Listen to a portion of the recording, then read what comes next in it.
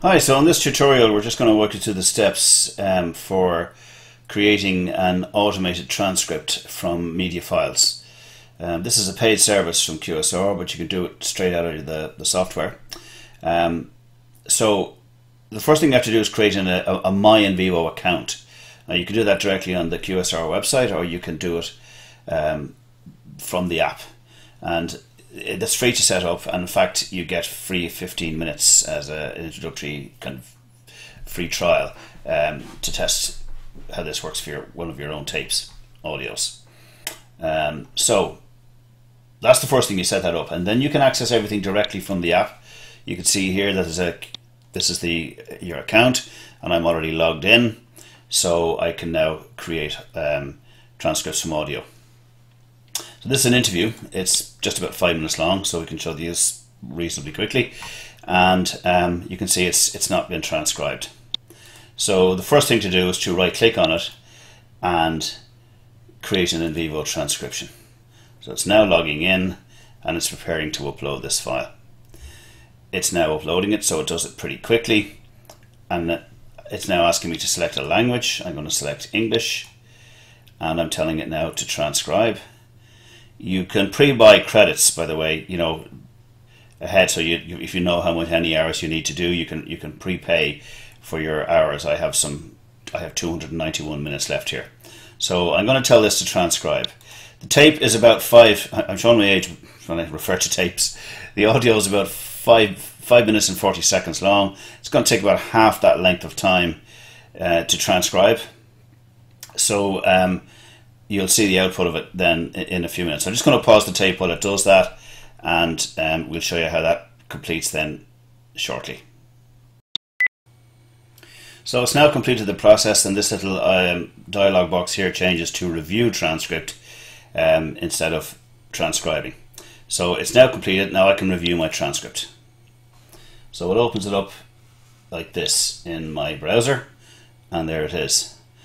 And this is linked live to the audio, and anywhere I click, that's the passage that will be played. You see the little amber line underneath the word, and that will run along as the tape runs along, so I can check and fix. And you'll see from when we play a couple of seconds of this that it's done a pretty good job from a one-to-one interview. The first note of caution here would be that this is entirely dependent on the quality of the tape, but assuming that it's a reasonable quality, you'll see now what it's done.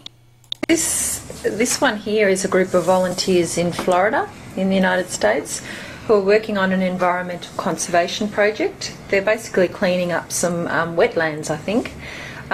Any thoughts about what this group is doing? So you can see it's done a pretty accurate job there. It doesn't punctuate perfectly. It doesn't know when that's a question, for example. And you'll see now that it's also not identified quite correctly where Peter has begun to speak. Well, I find this a slightly hard photo to interpret, and also I seem to be getting on a bit of a high horse now. So we edit the tape, or the transcript should I say, and we fix that as we go along. So I can say that's actually Peter talking there, not where he broke it up, and I can now punctuate and correct those little minor errors. So this is the interviewer speaking, and it'll recognize now that, and if I go down here and I say, well, this is actually Peter, and he doesn't say all this, he says, I find this hard, so I just correct this and say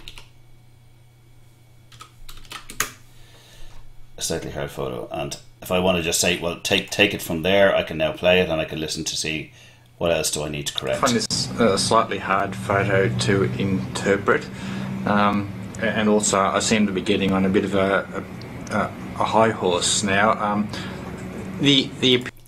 So let's put a capital in there for high, so I correct it. So you get the idea. You can correct as you go along, and you now have a transcript. It's quite easy to correct because it's linked all the time live to the text, to the media file.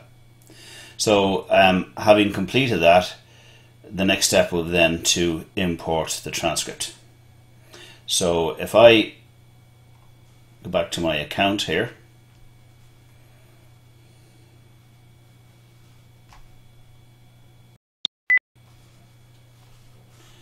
So I'm going back now to my NVivo, which is still sitting here with the dialog box open. I've now reviewed and corrected the transcript. I simply import it. So it's now importing it. It tells me it's successfully imported.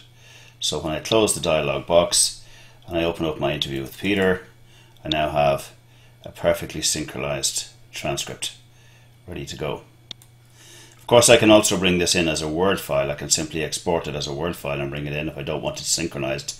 But in here, it is synchronized with the media. So when I want to play, I can read, and I can annotate, and I can code, and I can search because it's now text as well.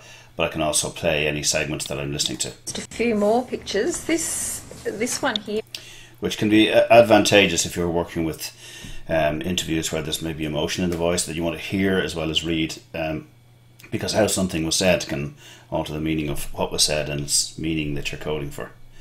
I did correct this transcript, and these are the kind of health warnings that come with it.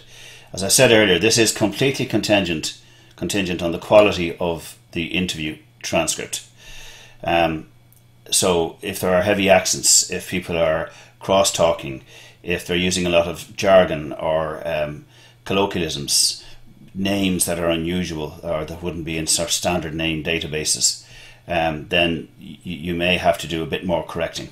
This tape is it's just 6 minutes long. This is just a copy that we did earlier, and it's been absolutely corrected. I just gave you an example of the beginning of the process there.